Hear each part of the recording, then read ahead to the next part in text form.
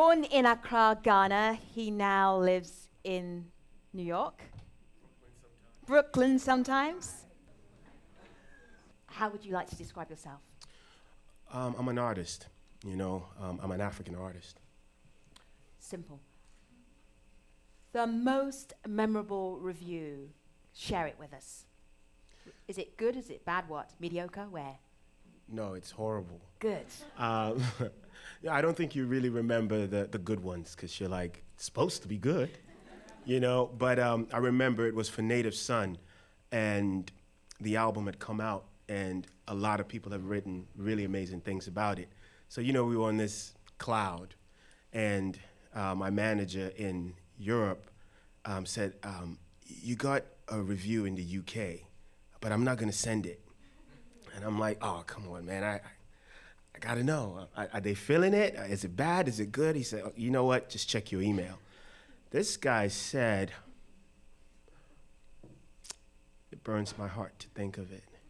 He said that the album sounded like a kid playing with kitchen utensils. No, he didn't end there. He said that you could not tell where the hip-hop's begun and the African elements I was trying to combine ended.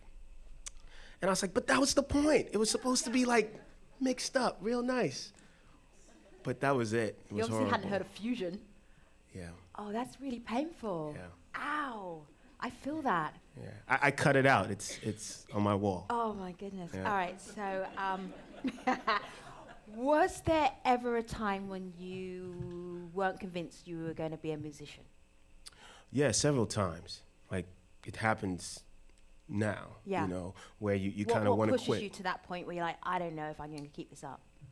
I mean, the main challenge is if you're being understood, you know, and you put so much work into what you do, seldom get paid what you deserve for it, and you're thinking, I mean, I went to college, I could do other things, you know, but I think the thing that keeps me going is understanding that the African narrative is one that is seldom heard, and you know, a lot of us, even, you know, a lot of us in this room as well, we're pioneers in the sense that we are leading a charge that we might never get real glory for. But it's important work because others coming will have a platform on which they can stand. So that's really what's kept me going. So obviously some idiot review in the UK had no idea what fusion was, about bringing music in and making that mix happen, hip-hop and African elements. Yep. You were going to show us how that works, right? What's down there? These are balls. A man with balls, always a good thing. It's the British side of me, I'm sorry, I can't help it. It's a double entendre, I did that for the ambassador. These are called koshka back in Ghana. They refer to them in different names, depending on where you are. But my journey as a musician has always been trying to figure out what I could contribute, specifically to hip hop. And in that regard, a lot of it was about rhythm and time signature. So not to get like super deep or complex, most of hip hop music is on the 4/4 beat. So it's easy. It's 1, 2, 3, 4. 1, 2, 3, 4. We all know that, right? And most of African rhythms, traditional rhythms, I should say, are more like a 6/8. So it's like 1, 2, 3, 4, 5, 6. Right? So when I started rhyming, all I was doing was just following the 4/4 structure of making music. So, and a lot of it was really just taking other people's rhymes, right? So this is how this works, by the way.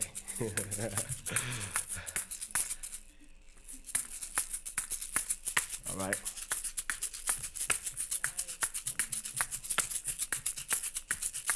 So 1, 2, 3, 4, right? So it's super basic, right? Anybody know Biggie? Yeah. Okay. So like that was like one of like my first like verbatim rhymes like in '94. Like that's, you know, so I'm gonna do it. Some of you may know it, some of you may not.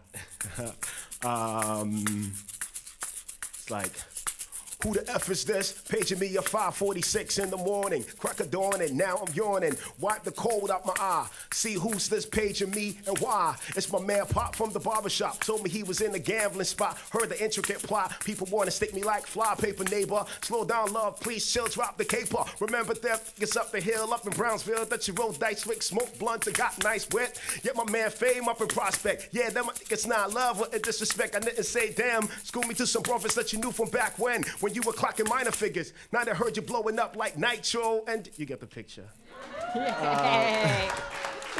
So like, you know, this is like, So you know. So Blitz, I love how you did the radio play version for us. Thank you.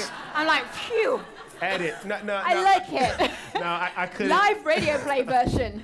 Yikes. I had to edit it, you know, because you know, my mom would. These are nice people here. You know what I mean? But also, you know, what was happening at the time is, you know, a lot of us didn't have access to instrumentals. You know, this is before CDs were very popular and they'll release a single with the instrumental. And even if they did, I didn't have a Discman. It was like Walkman era. Yellow one, by the way. I never had one. I always hoped I'll get one, but it never happened. So these were like how, you know, I memorized rhymes, you know what I mean? Coming up with these rhythms and memorizing. So when I kind of time went on, got more comfortable in my style and in my understanding of kind of rhythm and what was important was trying to figure out what I could contribute. So then I start thinking to myself, how about this 6/8 that I've always known, you know? And so particularly when I was working on Native Son, the one that the guy completely destroyed, Kitchen Utensil album, that's kind of when I started thinking, how do I bring the 6/8 idea? So,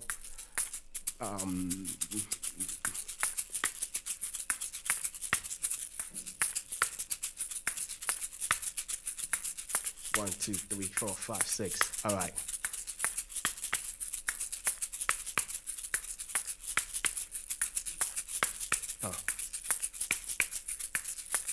Ambassadors back and they killing it. Reflection of the gods in the pyramids. Remember who you are when you hearing it. We time traveling back in the time in the 7 to that international flow with a banging instrumental. Revolutionary is intercontinental. We on another level, never meddle with the devil when we go in the battle. You know we never settle.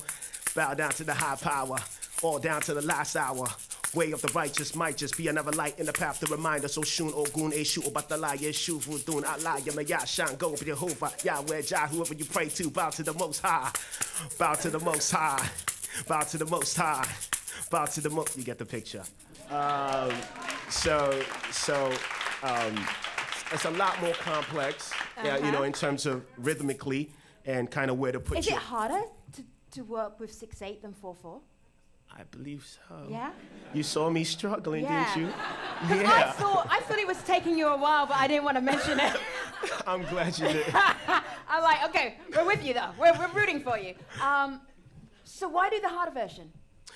Because I think hip hop needs it, and I think that our people back home are connected to hip hop in a way that we've never been connected to any other music in the diaspora as we have. And I think that it's important that, you know, there's a call and there's a response. And when we were home and we heard hip hop, at least the version that we heard, was extremely powerful, coming from the Public Enemies and the KRS-Ones. And they were connected to us, whether it was through aesthetic, the African medallions, always wanted one, by the way. The dashikis, we could get that at home. But, you know, like that was all important because we could see them and we could see ourselves in it. And I think that it's been 30 years since the culture kind of proliferated that way, and a lot of us are beginning to speak back. And so, not just verbally, I think that we should contribute to the culture in other ways, artistically and aesthetically as well. See, when one culture takes another culture, sometimes it's known as cultural appropriation. Can Africans do that with African Americans' culture? I mean, or is it just like recycling it back? I think again, hip hop, unlike a lot of other music forms, you know, it's in and of itself, it's super inclusive. I mean, first of all, think about the fact that the godfather of the culture is an immigrant from Jamaica, DJ Kool Herc. if he never brought sound system culture to the Bronx, we wouldn't have hip hop. So the culture in and of itself is very rooted in and it's also sampling culture, which is another very important piece because it's bits and pieces of a lot of different cultures and ideas. And so I think it's fair, but more importantly, I think that we need more things that connect us as a diaspora. And it's very important that if hip hop works, we do need to use it to conversate and have some of these talks about how we get together again.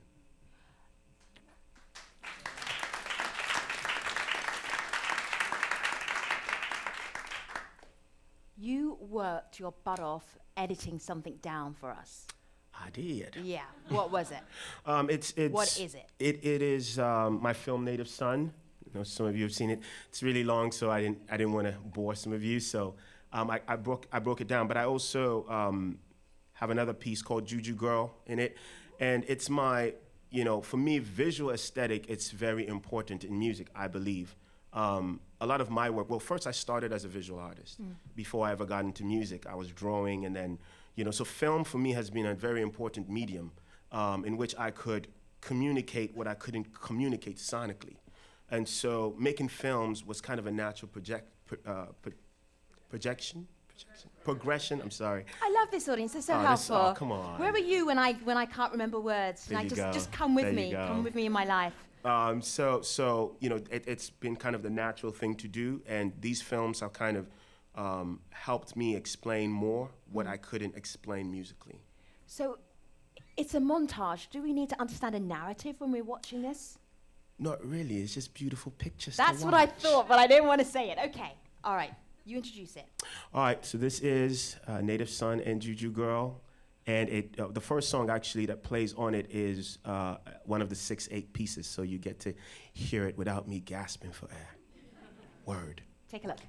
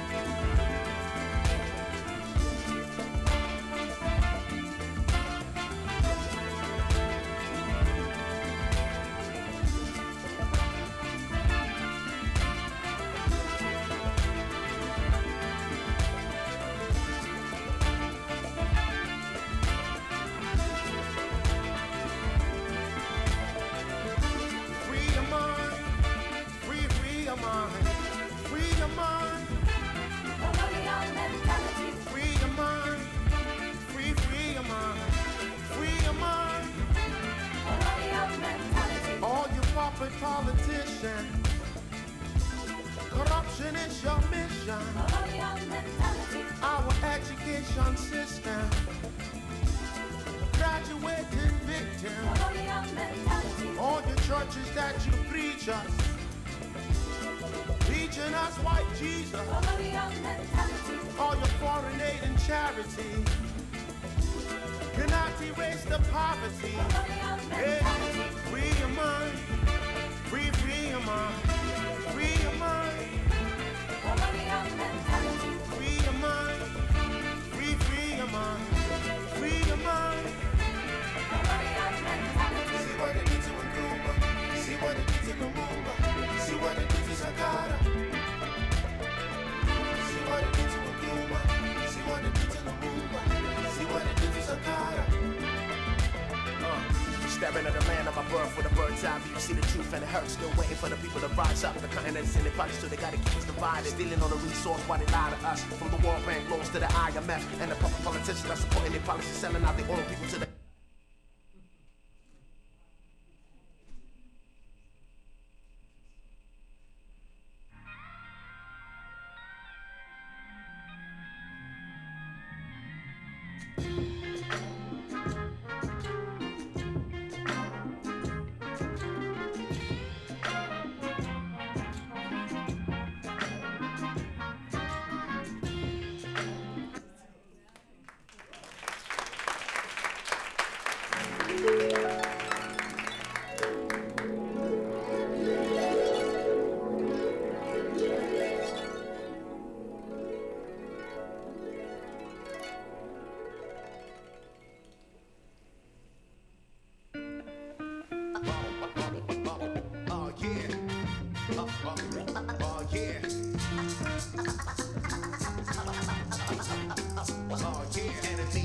death, cause ever since I left, back home we say, oh do you woo? Back home we say, oh do you woo? Back home we say, oh do you woo? Enemies love us dead, cause ever since I left, back home we say, oh do you woo? Back home we say, oh do you woo? You and I, till the day we die. Oh, do you woo? I see you across the